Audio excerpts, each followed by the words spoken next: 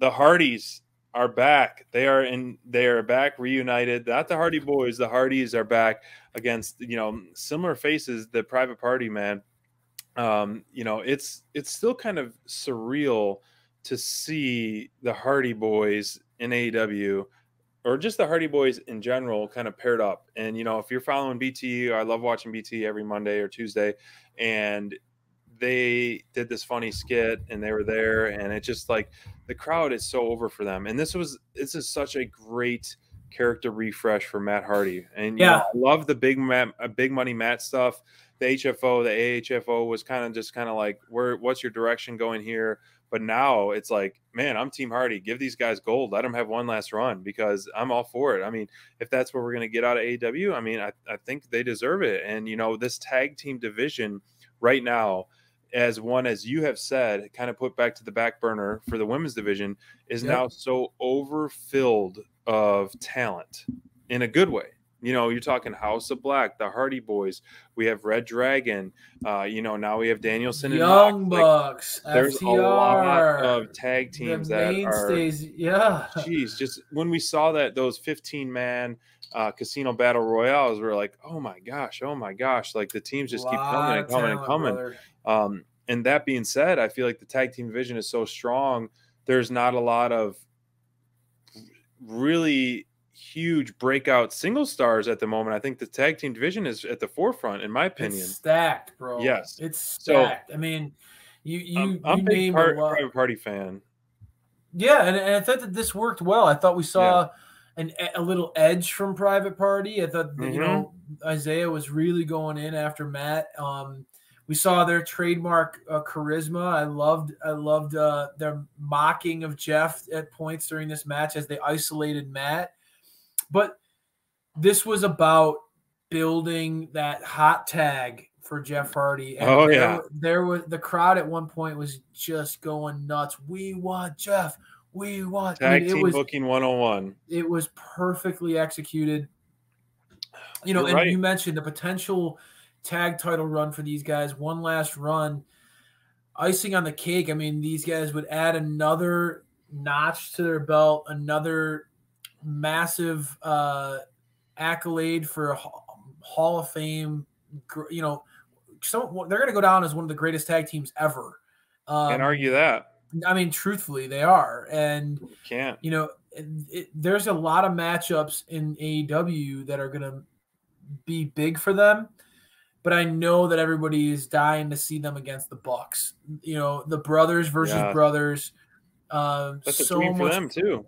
Yeah, and that's what I mean. Even for the Young Bucks themselves, it's going to be a dream come true for those guys. Idolizing the Hardy Boys. I mean, the writing is on the wall. Jeff Hardy pun here, but the writing is on the wall that this is only the beginning. These guys, Matt Hardy, to your credit, man, I agree with you. We just got done talking about Jericho and how he continues to reinvent himself, continues to stay relevant, continues to just it feels like Jericho just gets, as you start to see him slip, he just finds a way to get over again. And Matt Hardy, credit to him, a creative guy, incredibly intelligent, has found a way to stay not only relevant, but at a point now where he and his brother are in a situation where they're in the deepest tag division I've ever seen. And there are going to be people who are clamoring for them to get this title run. Yeah, and you're right. I mean, for them to remain that over and that relevant for as long as they have since we were kids. Yeah, agree.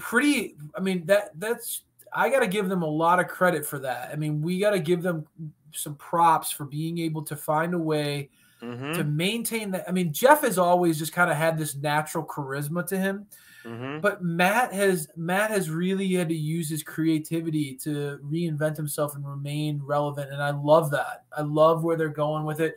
The AEW tag division, as a tag team guy, man, the AEW tag division is just absolutely bonkers. You could just spend minutes talking about just listing the teams. But it's going to be fun to see a veteran team added to this division. We have a lot of young up and coming teams in this tag division. Another veteran team that can help set the bar. And it's gonna every time they step in the ring with anybody, it's gonna be a dream match for that other team. You know, Right. The Hardy Boys are such staples for the last 20 years of tag team wrestling that I think that there's going to be a lot of moments where you're going to be pinching yourself as you see them go toe to toe with the FTRs, with the Young Bucks, with the Lucha Brothers. I mean, you're going to see some incredible matchups that come out of this. Can't wait. This was a convincing win by those guys. You know, Matt's offense, I really like the side. I like the side effect. I like how he delivered it with emphasis tonight. Really looked rejuvenated with his brother back.